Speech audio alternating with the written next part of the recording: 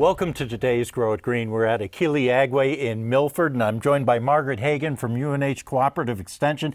And Margaret, something that's become very popular recently, a lot of people are keeping their own chickens now. They are. But I would imagine one of the things here in wintertime that chickens don't deal with very well is the cold. That's true. So what do I do? Well, in the state of New Hampshire, there's really no reason that you need to heat a chicken coop.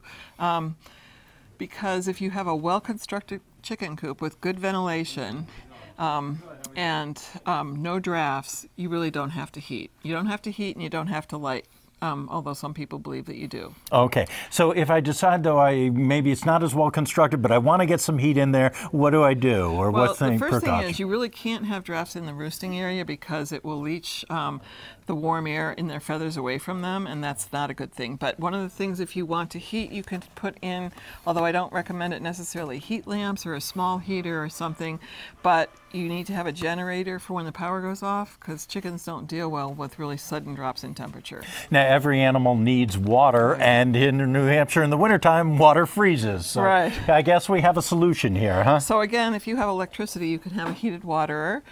I don't have electricity, so what I use is a smaller waterer, and I fill it in the morning, and I go out about 1 or 2 o'clock on really cold days and change the water so it's not frozen. Chickens need water to regulate their body temperature, among other things, so that's important.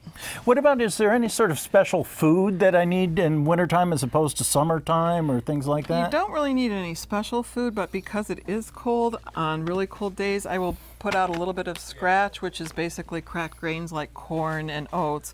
I'll put it out early in the morning to help get their system moving. Okay. And I'll put little out just before sunset in the afternoon, again, to give them that extra protein to get through the night. Now, something I haven't seen right next to it before, and I guess this kind of gives the chickens something to do, or what?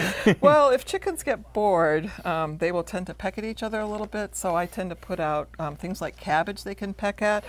This is another solution. It's called a flock block.